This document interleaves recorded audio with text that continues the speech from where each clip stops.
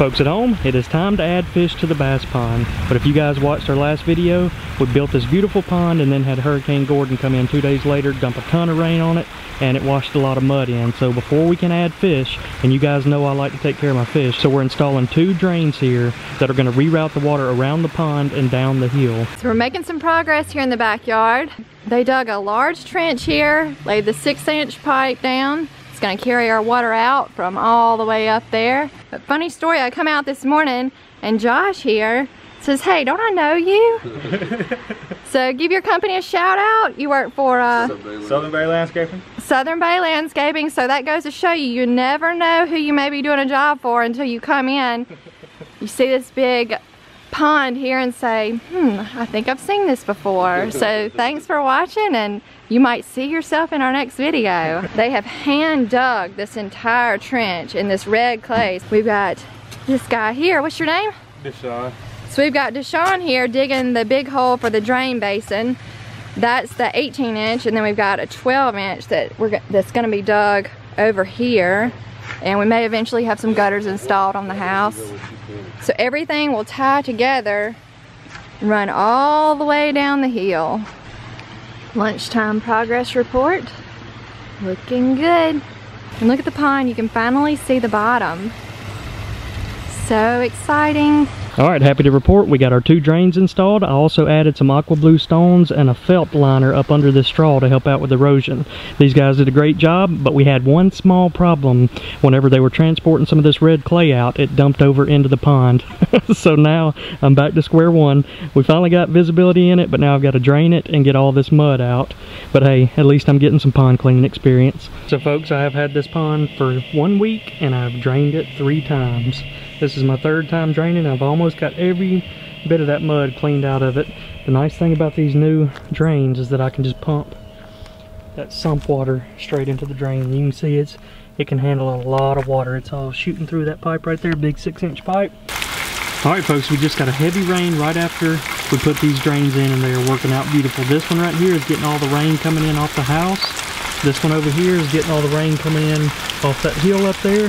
Well folks, we got our first wild pet in the pool, a little frog. I hope he enjoys it now, because when the bass get in here, I'm feeling no frogs are allowed. The pond is looking great, and the goal for this video is to stock this pond with bait fish, and then in the next video put the bass and potentially even some crappie and bluegill and things like that in here. You can see I've already got some bait fish acclimating right now. We'll be going over those here in just a minute, but I'm going to kind of give you guys a quick tour of the pond. You can see that the storms kind of hit our lilies. I'm hoping that they can rebound from that. We had to drain the pond so many times. They're not doing so great. The other plants are looking pretty good over there. Waterfall's looking great. Water clarity's finally where we want it to be. You can see all the way down there to the bottom. And I'm thinking later in this video, I'm either going to get down in the water or put a GoPro down in there and give you an underwater tour. Time to add some fish. The first fish that we are going to be adding to the pond are baby catfish. So we've got 3 baby channel catfish and 1 albino catfish. Now they may not all survive because it is a bass pond, but they couldn't have a pond with any better odds. There's a million places for them to hide down in the cracks, underneath the rocks. So it's just like out in the wild. As baby catfish, they have to learn to survive and avoid being eaten by bass and other bigger predators. So we're going to put them in first, let them explore the pond, and go on and find their hiding spots before we put anything in that are big enough to eat them. There's a good look at them right there. Alright, got them all in the net. Let's watch them swim away into their new home. Albino shot off. I had them in here about 30 minutes, so they're already acclimated to the water. But look at them, bottom feeders right there, just hanging out on the rocks, not moving much at all. It's going to be hard to spot these guys. Definitely blend in with the environment, but that albino, he took off quick. Hey, there's the albino. Right there. He's heading for the deep water, man. He just went under that big rock right here. Alright, there's the last little guy right there. He's coming down. Looks like he's about to head for some deeper water.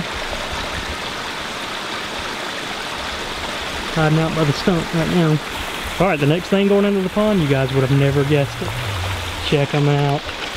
We got 3 tadpoles. these are going to turn into bullfrogs.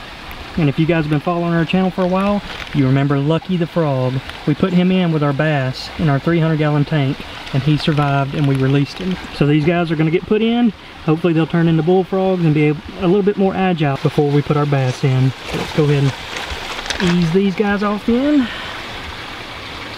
And there they go. Very similar to the catfish. He's hiding out down there on the rocks right now. Yep, and he's off. Alright, so typically we'd name these fish, but since these may turn into bait rather than pets, we're not going to name any of these. The next fish that I'm putting in are definitely going to be bait. Let's go ahead and add some of those in. Alright, next up are what I call bass snacks. These are about a dozen crappie minnows, and that's almost primarily what our bass eat, so I have no doubt that these will not be pets, but rather bait. So we're going to drop them in. Let them swim off. Heading down deep. There's one there. And these guys go to the bottom quick. Yep, they're small on the bottom there. So a lot of you guys may be wondering why I'm putting all this bait in before I actually put any bass or crappie in, and that's because all of these bait, even though they're small, they're going to help cycle this pond. Their waste and everything, that gets those water levels right. And I don't want to put Bonnie and Clyde in this pond until everything's just right. Something else I've done, I've taken Bonnie and Clyde's filter out of the 300-gallon tank and put it in the skimmer, and all of that bacteria and things that are in that filter will help cycle the pond even quicker. We got one more fish on the agenda, and that's called the mosquito fish. Alright, we're going to get some of these mosquito fish. Got Liz and the baby. You want to get some mosquito fish? Say yeah! That sounds like fun. Get the big toys. Blooms on those lilies. Never seen anything quite like that. That's pretty cool. You want to play in the pond, don't you? Alright, next up are going to be the mosquito fish. These little guys are really good at eating mosquito eggs, and they also repopulate like crazy. You can see most of these are little bitty hatchlings, but we do have a couple of the big boys down there on the bottom. Alright, time to get introduced to the pond. And they're off.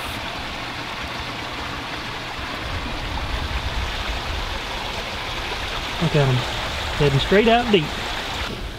They're just schooling all the way around the pond. Looks like they're somewhat of a schooling breed.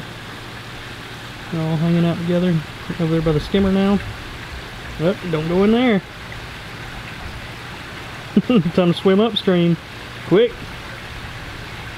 And so it looks like that's the spot they like hanging out by, the really shallow water with, I guess, a pretty strong current flow right through there. They might can survive if they stay in that shallow water like that, because I don't know if any of these bigger fish are going to get up in there and mess with them. Alright folks, feeding Moby is getting out of hand. Even if you're just putting one minnow in this tank, I'm going to get soaked on these. Watch. He makes a mess every time. Look at him, he's busted. Look at him. Moby, you're knocking water out of there before the minnow even hits. He is a nut. Time to let the big girl eat.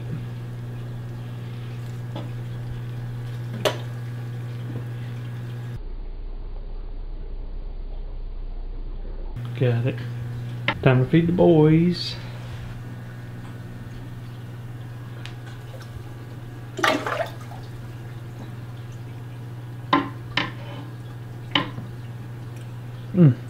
Clyde is tearing them up. Sheriff, you better get going. We got one last one there. Oh, Sheriff got him. So while I was at Streets, I got a couple extra lilies. I'm putting one of them right here by the waterfall, and my goal is to make a lot of room for these bait fish to hide up in here, and also provide shade and cover for the bass. I got another one with a really cool little bloom on it. It's not showing now, but it probably will be tomorrow. So again, just some more vegetation along the perimeter here to where the bait fish can have a place to hide, lay eggs, but the bass and frogs will definitely appreciate lily pads as well.